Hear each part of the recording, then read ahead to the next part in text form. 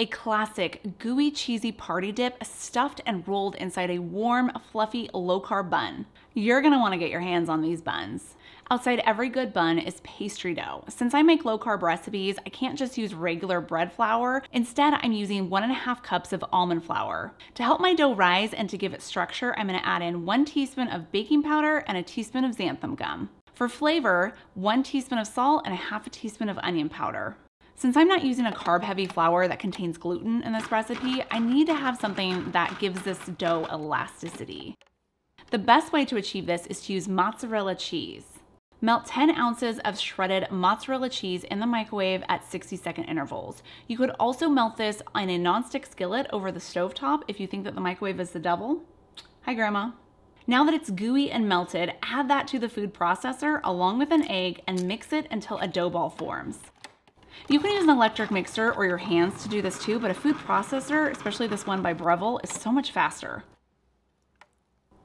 Seriously, Mr. Chops? I was just telling them how amazing you are, and then you go and do this to me? Don't make me pull out those photos of Cuisinart. I'm tempted. Mix until the dough is evenly incorporated and looks like this. You can see how stretchy this is thanks to that cheese. What I love about this recipe is that you can serve it at any meal. Well, except dessert, but appetizer, dinner, breakfast, this is so good with a warm cup of coffee.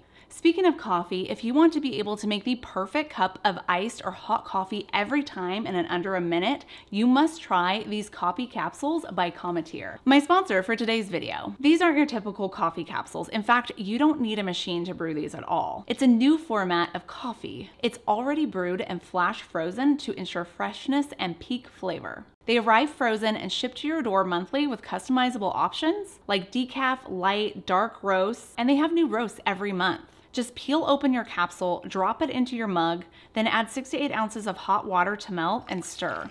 And I gotta add a little cream to my coffee.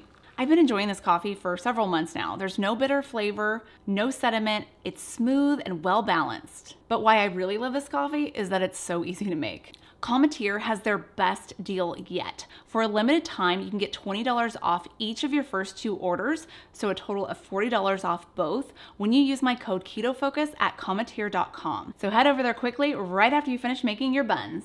Roll out the dough in between 2 sheets of parchment paper, but to keep your parchment paper from sliding around all over the place a damp paper towel down first. It's a little helpful trick I picked up from one of you guys.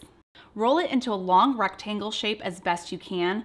I didn't get a ruler out to figure out how long or wide or thick I made this, so I'd say it was probably about as long and wide as a Nike shoe box, adult size, and as thick as a Tic Tac. Now for the spinach artichoke filling. Add 8 ounces of softened cream cheese to a large bowl, 1/2 cup of mayonnaise. For flavor, add 1/2 teaspoon of garlic powder and 1/4 teaspoon each of red pepper flakes, salt, and pepper.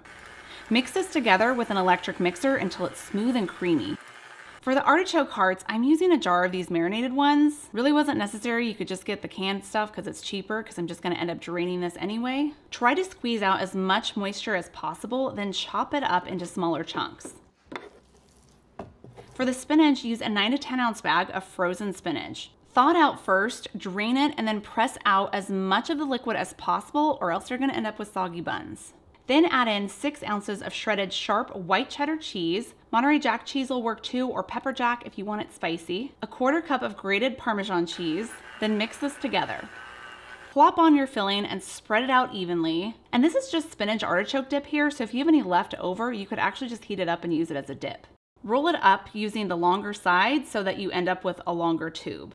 With rolling this, I realized that I could have used the entire spread here, but such is life. I don't always end up making the right decision. Using a sharp knife, cut off your buns into 1-inch slices.